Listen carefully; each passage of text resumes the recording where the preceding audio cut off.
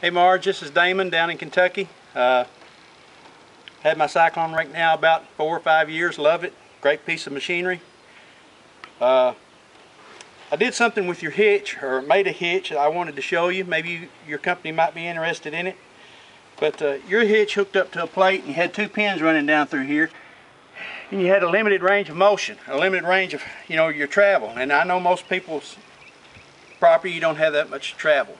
And but I had a problem on some of the banks I had. It would get in a bind.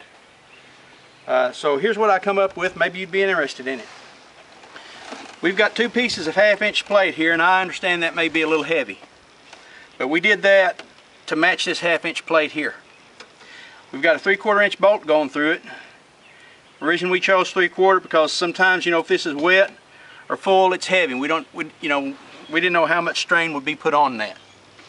But with this bolt going through here and these 2 pieces of plate, it allows this to pivot like this. So you have an unlimited range of motion this way. So then we took a 1/8" piece of solid bar and bored it out. And now again, I understand that may be a little heavy.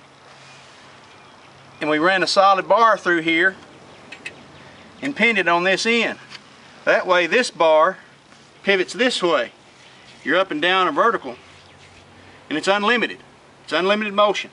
And again, this pivots this way. So I've got a little bank here in my yard, just a little one, that I'm going to film this going up this bank and down. And then I've got a steep bank that's a real up and down. And I want to show you how this works. I've tried it a couple times. It works fine. The only thing is this part right here from the original. We'll dig into the bank, but I'm going to take that off in the future, just so you'll see that that's what's going to happen.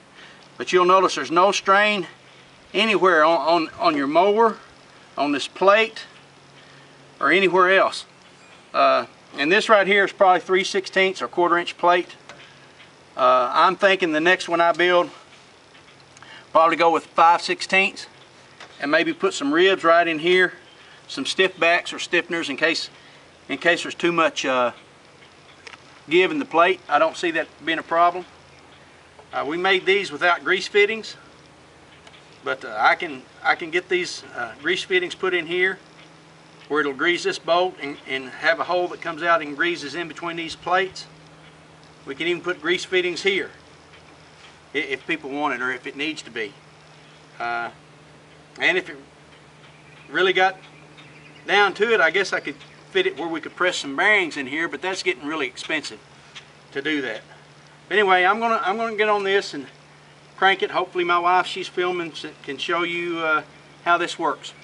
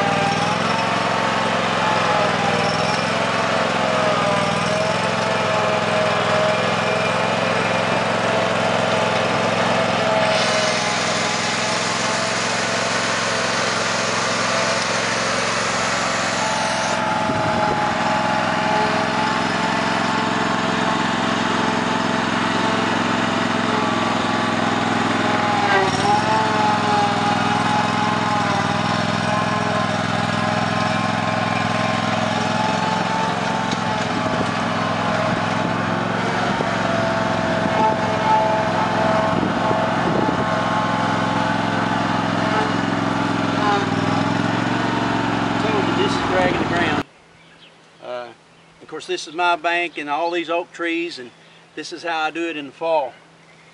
But there is no stress on this whatsoever, because it's all pivoting right here through this bar. You can have 360 degrees pivot. So there's no stress right here at all. Now I'm going to turn this thing sideways on this bank and let you see these two plates pivot and how that works.